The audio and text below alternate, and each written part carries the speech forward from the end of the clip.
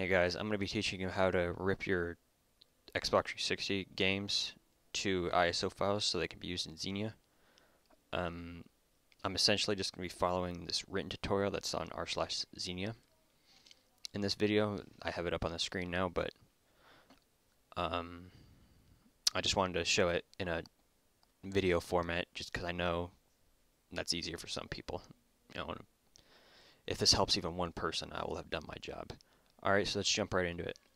So the first thing you're going to need is a Xbox 360 console. It doesn't have to be JTAG'd or RGH'd or whatever. It can be a stock console.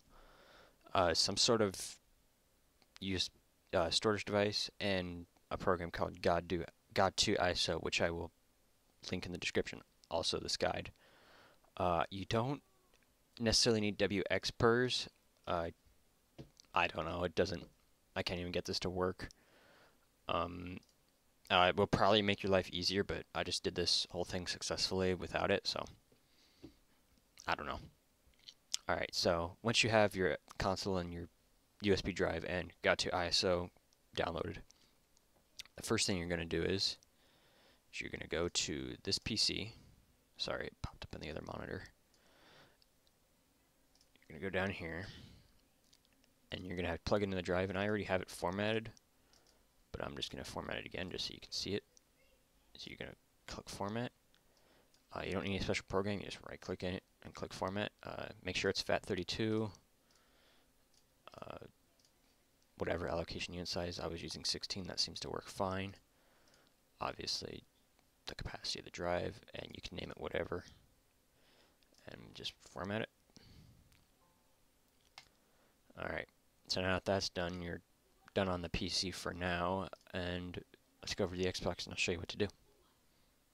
Alright, so once you're over at your Xbox, you're going to take your game that you're going to be ripping. I got Halo 3 ODST here. And you're going to stick it in there, close it, pretty standard, and you're going to let it, and then here's the Xbox, you're going to let it read the disc. While it's doing that, you can plug in your flash drive.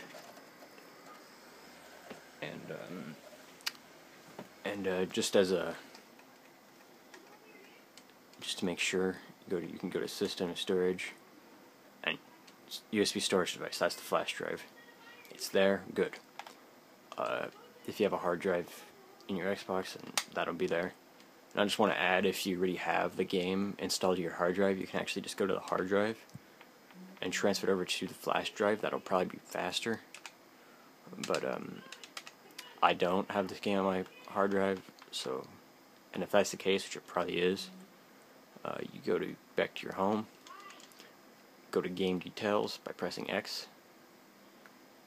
click Install, and select your flash drive. If you select the hard drive, it's going to install to the hard drive, and then you're going to transfer it back over to the flash drive, which doesn't make a lot of sense, so just put on the flash drive. Alright, so I'm back. The installation's done. Once it's done, you can go back, and if you just go over to your storage, go to your storage USB device, and you'll see that that's the only thing on there. The bigger the game, the longer that process is going to take. I did Halo 3, not Halo 3 ODST, just playing Halo 3 earlier, and that was about 5 gigs, so it took a little longer than Halo 3 ODST did. Anyway, once that's process done, you can go over, turn off your Xbox, take the flash drive out, and you're going to take this, plug it back in your computer. Once you're sitting back at your computer, you can go to this PC, and you see there's your flash drive. And if you try to access it and you don't get this content folder, you can try to go to View and show hidden items, but if that doesn't work, then you probably did something wrong. I should have added this earlier. Don't try to format the USB with the Xbox itself. Do it in Windows like I showed earlier, and this should work. If it doesn't work, try another USB, I guess. But anyway, you're going to go into that content folder, and there should be all these zeros and shit. If you have multiple things, there's going to be multiple folders, and that's what WXPers is for. Is for if you have like multiple games on the flash drive, you could figure out which one was which. But yeah. So then what you're going to do is, but if you only have one game on there, then it's just going to be that, and there's going to be 2 subfolders in there. This is just content package. Usually the top one is going to have this folder, which is like all this garbage, and then .data, and then that has even more stuff in there. And then there's just this file right here. But what you do with that is you go to your God2 ISO, which you should have already downloaded. You go into here, change the output directory wherever you want it. I'm going to put it in here with all my other 360 games. Stick it in there. And then go to add, find the flash drive content, go to that same subfolder, and click on the one that's just a file. Open, and go.